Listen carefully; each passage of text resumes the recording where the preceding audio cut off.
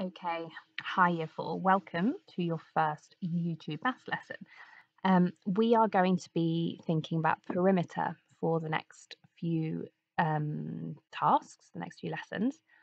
It should be something we remember from before, but we're going to spend a little bit of time just recapping and reminding ourselves what perimeter is and how we calculate it.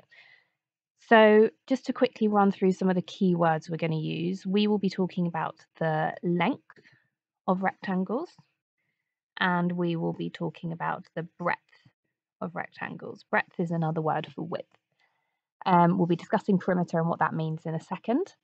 We will be using our doubling skills today to find the perimeter of a shape efficiently and quickly, and we'll be measuring using centimetres and millimetres for these tasks.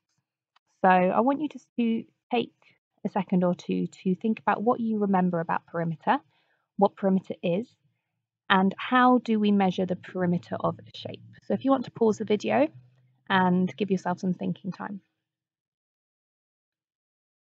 So perimeter is the total of all the sides of a shape. So it will give us the distance all the way around that 2D shape. And to find that distance, we need to know the length of all the sides, and we need to be able to add them up to find their total to be able to calculate that perimeter. So if we look at an example here, I've got a rectangle which has a length of 6 centimetres and a breadth of 3 centimetres. I can see they're labelled on all sides. So I need to think about finding the total of all of these sides in order to calculate the perimeter. Now we could do 6 add 3 add 6 add 3, but a quicker way to do that would be to use our doubling skills. So I can see here that I've got 2 lots of 6 centimetres. Now I know that double 6 gives me 12 centimetres, and I've got 2 lots of 3 centimetres. So if I doubled those 3 centimetres, it gives me 6 centimetres, and if I add those together, my total would be 18 centimetres. So the perimeter of this rectangle is 18 centimetres. Now on some rectangles, we don't have all of the sides labelled. Now that shouldn't be a problem for us when we're using rectangles and squares, because we know from previous maths knowledge that a rectangle has opposite pairs of sides which are equal. So if this length here is 8 centimetres, it means that this length here is also going to be 8 centimetres. And if this breadth is 2 centimetres, this breadth will be 2 centimetres. What I want you guys to do now is just pause the video, and I want you to use your doubling skills to see if you can calculate the perimeter of this rectangle. Okay, so what we should have done is first doubled our length. So I know that I've got 2 lots of 8 centimetres. That gets me to 16 centimetres. And then my breadth is 2 centimetres, so I need to double that. Double 2 is 4. And if I total those, it will get me to 20 centimetres. So the total perimeter of this shape is 20 centimetres. So we are also going to be thinking about how we can draw shapes which have a certain perimeter. So here we've been asked to think about a rectangle which has a breadth of 4 and a length of 5. Now I haven't got a ruler, so I'm not able to draw that accurately. I'm going to label them with the information that I am given. So I know that's 4 and I know that's 5.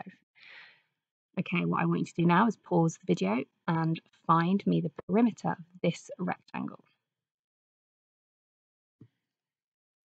Okay, so using my doubling skills, I'm going to double my length first of all. So I'm going to double 5 centimetres, that gets me 10. And then I'm going to double my breadth. So double 4, which gets me to 8. And I can see that again, it's 18 centimetres.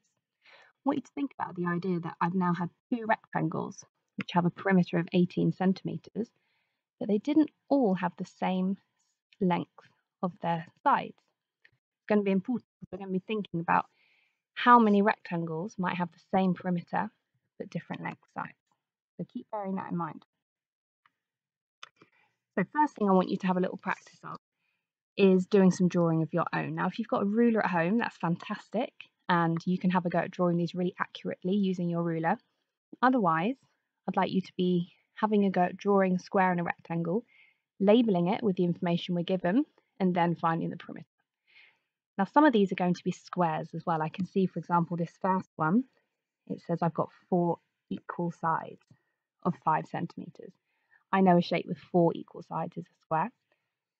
The other ones, I'm told the sides of the length, the sides of the width. So have a go at drawing these shapes and have a go at finding the perimeter by using your doubling skills. So what if we are given the perimeter of a shape and we need to draw it? That means we need to work out what its length and what its breadth is going to be. So here we've been asked, how can I draw a rectangle with a perimeter of 24 centimeters? Now, if we think about it like a bar model, we know that the total perimeter is going to be 24. That means that the length plus the breadth plus the length again plus the breadth again equals 24. That must mean that one length and one breadth is going to equal 12 centimeters. The other length and the other breadth is also going to equal 12 centimeters. Your job now is to think about what could our length and our breadth be that when we add them together is going to equal 12 centimeters. Pause the video here and have a think about what could the length be and what could the breadth be. Okay, now there are a few different options we could use here. I was thinking of 8 centimeters for my length and 4 centimeters for my breadth. I know that 8 plus 4 equals 12. And if I doubled that, it would get me to my 24 centimeters. There are different options though, so I'm interested to see in your books what different options you came up with. Now, one of your tasks is going to be having a go at drawing different rectangles or indeed squares of a given perimeter. And I want you to be thinking about how many different options there might be. Okay, so good luck with your tasks, and I'm looking forward to seeing how you get on. Okay, bye.